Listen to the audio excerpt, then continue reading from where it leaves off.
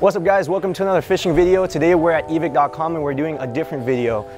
Due to popular demand, a lot of you guys asked me on my last video what kind of setups I was using, what kind of jigs I was using, line, rods, reels, so I decided to just come to evic.com and just film their selection. So special thanks to Evic for letting me film in their store. And before we get started, if you guys haven't already, click the like button, subscribe, and let me know down in the comment section below what kind of setups are you using to catch bluefin tuna, because you know my setup works, your setup works. I want to see what everyone else is doing, so leave a comment down below and let me know.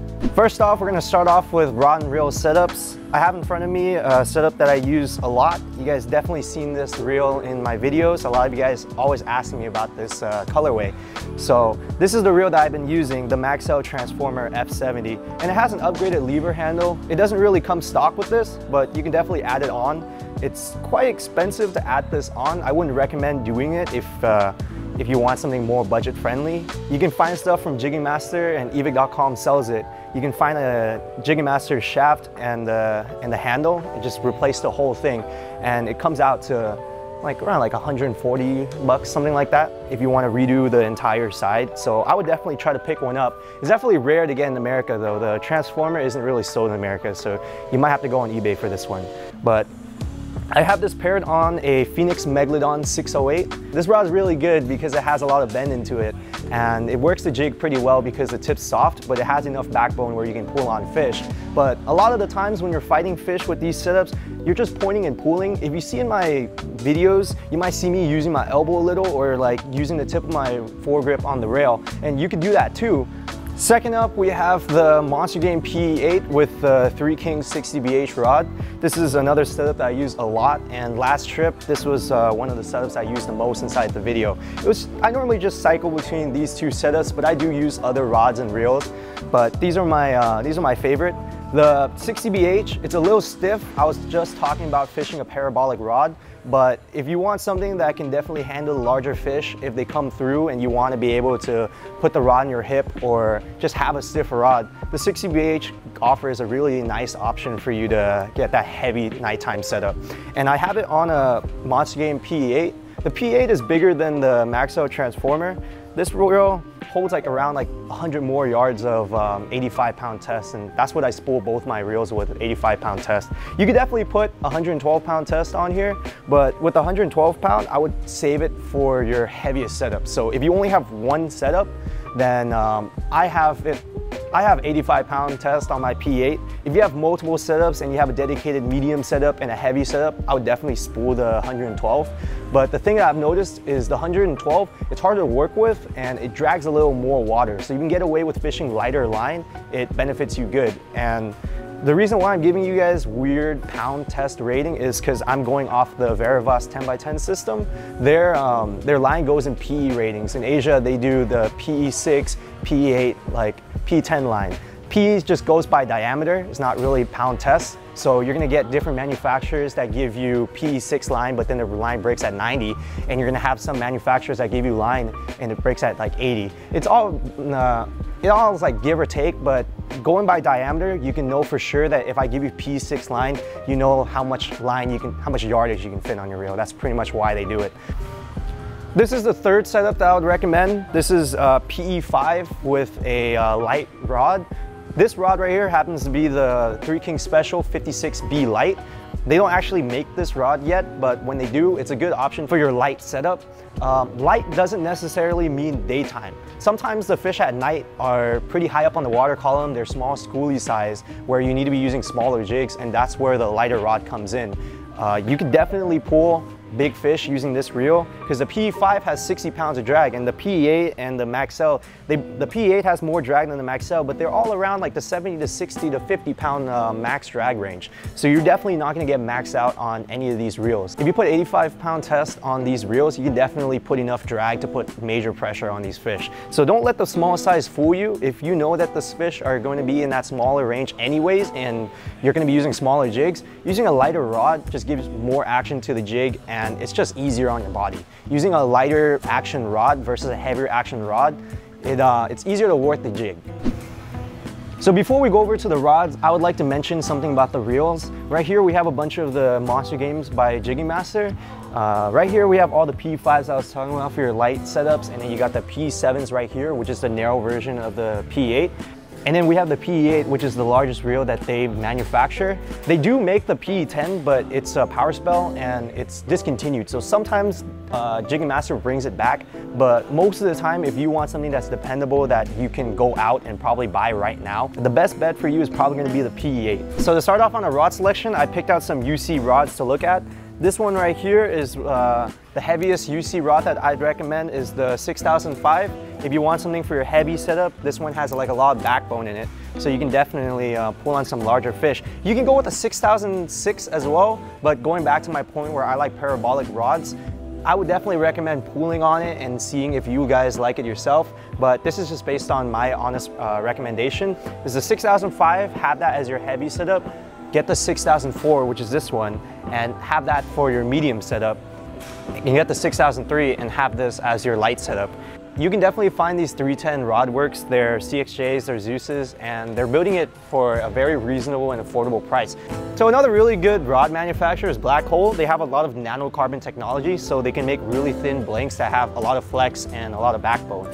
This is the 450 in the built version. If you want a longer rod, because this is 5.2, if you want a longer rod, they do make blanks in 6-foot long sections, but you're gonna have to get it custom made. All their other pre-built factory rods all come in 5.2, 5.4, 5.6, depending on the action of the rod.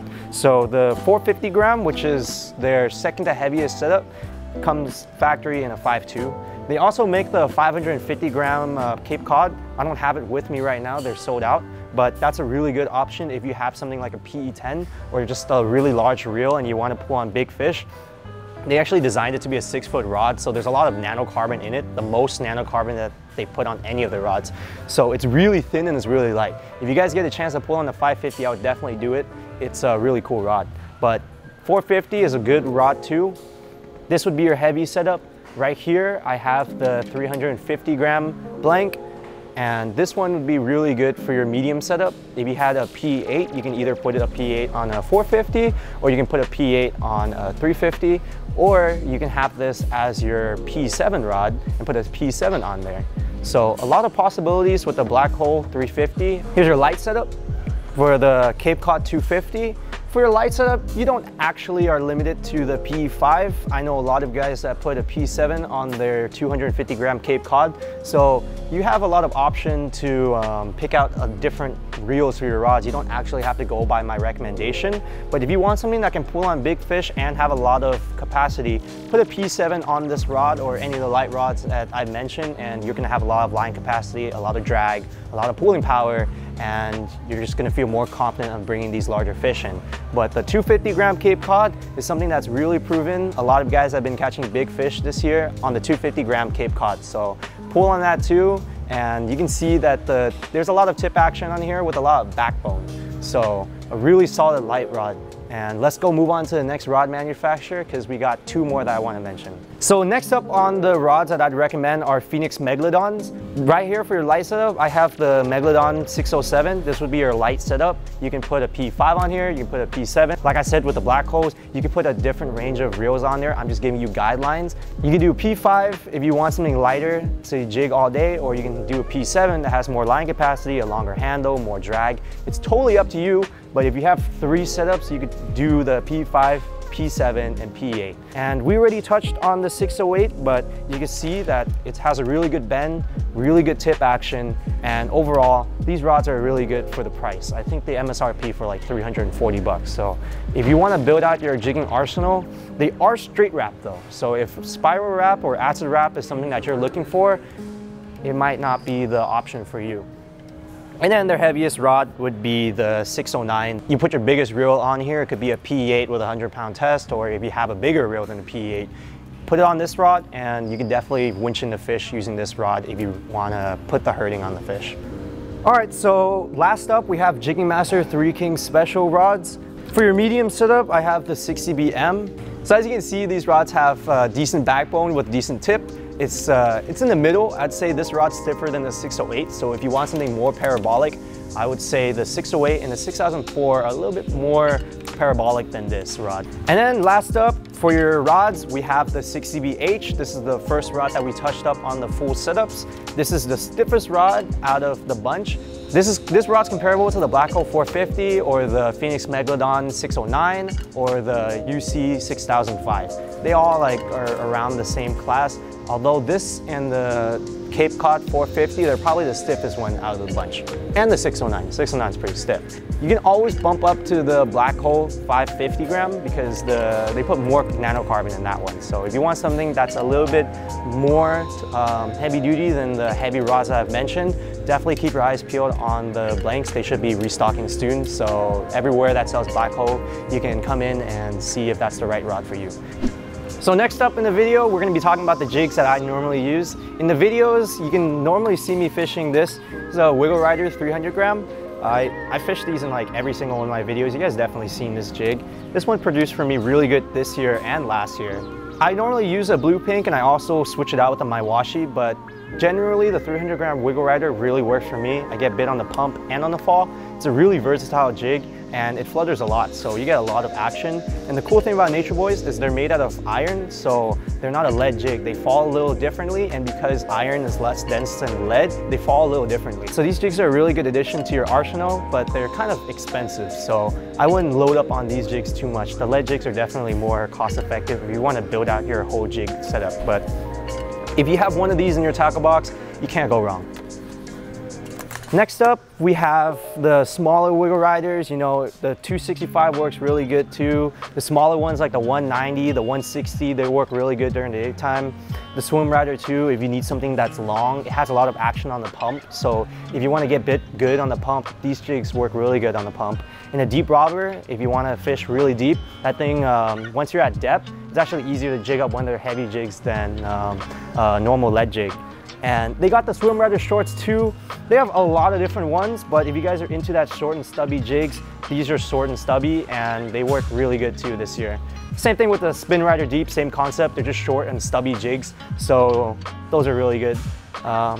Swim Birds for the daytime, they're really good at fishing at an angle. So if you're drifting a lot or you want to cast it out and work your jig back at an angle, these jigs are actually designed to be worked at an angle. So that notion that there should be no angle in your line when you're jigging, these jigs you actually do want to have that angle. Another really good jig company is West Coast Jiggers. They make a bunch of jigs. They have these KB jigs that everybody knows. If you went on the boat, you've definitely seen these, whether it be the crew fishing it or the passengers fishing it. These are really good as well. KB is one that's really popular, and also the HD. As you can see, it's so popular that the entire HD lineup at Evic is sold out, but they have a jig back there. I can show you what it looks like. Those are really good for the price, and these are cheaper than Nature Boys. So if you want to load up, you can definitely load up on the West Coast Jigger stuff. These work really, really good. On my last trip where you guys saw me catch all the bluefin, it was on the Nature Boys 300 gram Wiggle Rider and it was on the 350 gram HD from West Coast Jiggers. So the jigs that I'm telling you right now are proven winners. I've caught a bunch of fish on it, and don't take my word for it. If you catch anybody at the landing and ask them if they know West Coast Jiggers, they probably do. Nature Boys is a little bit more niche, but you've seen it in my videos, you know it works. Also really good for daytime, if you want a good daytime jig, is the West Coast Jiggers, a speedy jig. It looks like a little flat, kind of like a leaf jig.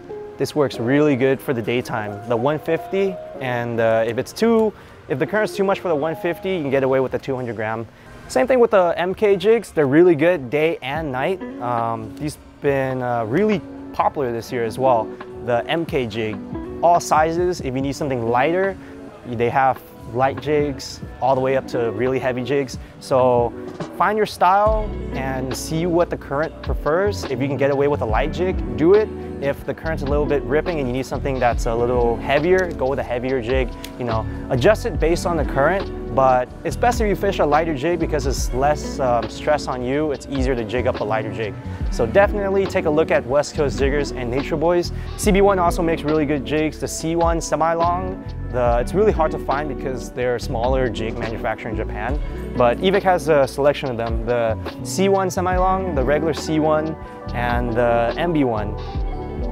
This is the MB1 right here. This is really popular this year for the daytime fish, the MB1. If you can find it in like around 180 grams, 150 grams to like around that, it's really good for your daytime stuff. So definitely take a look at CB1 as well. Another really good jig if you want to find something low profile is the Shotels. As you can see, this is a 300 gram jig and it's a very small 300 gram jig. The Wiggle Rider is like probably like 4 inches longer than this. So definitely if you want something short and stubby, check out the Shotels. The 200 grams, 250s, 300s, they all work good for the bluefin. And now that we're done talking about jigs, let's go see what I would do to rig up these rods and reels. So right here for your braid, I was talking about the Veravas 10x10. This is the P6 line, the 85-pound test, the one that I've been always talking about. This is the 8-strand version. They also sell the 9-strand version, so it's a little bit more expensive, but I've been fishing the 8-strand version this whole time and I really like it. If you want to splurge and pick up the 9-strand, you can definitely do that. It's a newer technology and it's actually stronger. Their P6 with the 9-strand is 90-pound breaking strength and this one is 85. So you got options, and the way that I would do it is I would go from braid to mono, no crimp, just tie an FG knot or an RP knot. There's plenty of videos online on YouTube on how to tie those knots, so I'm not going to review it in this video. But sizes like 140, that's what I normally start off with. I catch like pretty big fish on 140. If you want to up it to a more bite guard, you can go with 180, but at that point you're just going for bite guard because you're not going to be able to break 140-pound test. You're not going to be able to break a 100-pound test. You're really just going for more bite guard, more resistance to rubbing against the fish or getting chewed off, you know. But 180 would be like the heavy one I do. You could also do 220 for your heaviest reel. But if you just have a medium or a heavy rod, I like to start off with 140 or maybe 150, and then something in between. If the fish are being a little finicky, I've noticed that 120 works really good too. When the fish are just not trying to bite, like even though it's nighttime, I do notice that sometimes the diameter of line, it's not necessarily that the fish see the line, it's more of how the line affects the jig's action. If you pick like a lighter diameter line, it's going to affect the jig less and it's going to make it flutter a little better. So don't sleep on the 120 at night. And to that matter, you can also fish the 100-pound test at night too. That's probably the lightest I would go at night, but this is a good daytime line as well if you want to rig it up for daytime. 100-pound at day, or if you want to have it on your lights up at night, that's totally acceptable too. So this would be probably the lightest I would go. You could go 80 if you're fishing those like tungsten jigs or something and you want something that doesn't affect the jig as much. You can go 80-pound, but nothing lighter than 80-pound. Fish might run too much, so I would stop at 80-pound test, but this is a really good medium option if you want to do something in between. Coming over to how I want to rig these jigs. This is a 4-centimeter Mawaroshi hook. This is a 4/0, and this one comes with the flash already pre-tied. This is one of my favorite hooks out of the box. Actually, let me take that back. This is my favorite hook if you want to buy it straight out of the bag, because what this is it has a really good hook on it. The cord's really good. It's built really good. It's made in Japan, so like pretty much all the stuff we buy nowadays, like all the jigging stuff, they all come from Asia. So Japan really got their jigging game locked down. So Suteki is a really good brand to buy your pre-tied hooks from. And they have like 5/0, they have different size centimeter lines. For like these jigs that I'm recommending right now, like the Wiggle Rider 300 gram, I would go with like a 4-centimeter 4/0 hook. So if you guys are planning on rigging it up, a 4-centimeter 4/0 hook is what you want. But if you want to do the West Coast Jiggers HD, and this applies to the 300 gram KB too, 4-centimeter 4/0, that's what I would go. If you want some hook for the HD, I would go with the 4/0 Mawaroshi double.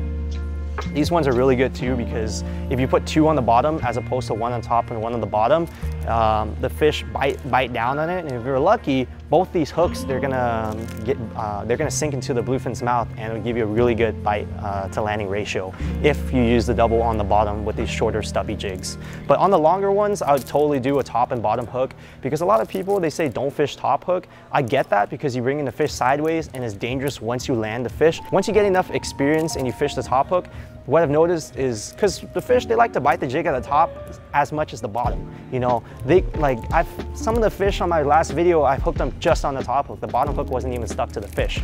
So definitely the top hook will increase your hookup ratio, but then definitely consider that you might be bringing your fish sideways, or maybe that it's dangerous when they gap the fish and now your jig's swinging around with an assist hook, you know, swinging. You might catch someone's boot or something, or worse, it get into someone's hand. So So definitely look out for that. If you're a little bit more inexperienced, I would definitely just go with a double on the bottom, just so it's a little bit safer and you're not bringing it sideways. But once you feel confident, a bottom hook and a top hook will increase your hookup ratio. So definitely consider that as well. And then over here, this is the last thing we're gonna touch up on, is how you're gonna rig up these jigs. You know, I like to go with these monster split rings for like the West Coast jigger stuff, because they have a larger, they have a larger ring at the bottom of the jig for you to attach your hook to. The Jigging Master ones are really good too. If you want something from a brand you recognize, Owner makes a really good ones, the Ultras, the number 8 and the number 7. I will go with the number 7 for most of my jigs. If you want something that's less likely to open up, a number 8, but these are actually cheaper than the Owner ones. So I just fish the Jigging Master split rings because they're just cheaper than the Owner ones, and I've never opened up a split ring using these. But if you're gonna be fishing the Nature Boy stuff, I would look into the Nature Boys ones right here. I've been using this size 7 from Nature Boys and it fits, because the thing with the Nature Boy jigs is they have a smaller ring on the bottom of the jig and on the top. So I've had issues trying to fit the Owner ones and the Monster split rings, the one from Jigging Master, through. But even though I've gotten it through and it doesn't move, I've never had it open up on me. So if you don't have access to these Nature Boy split rings, I've used the larger split rings on it before and I haven't had it open up on me. And maybe it's just luck, but so far I haven't had any issues. But if you can, get these because they're more flatter. They'll fit through the jigs better. And then last up, the solid ring.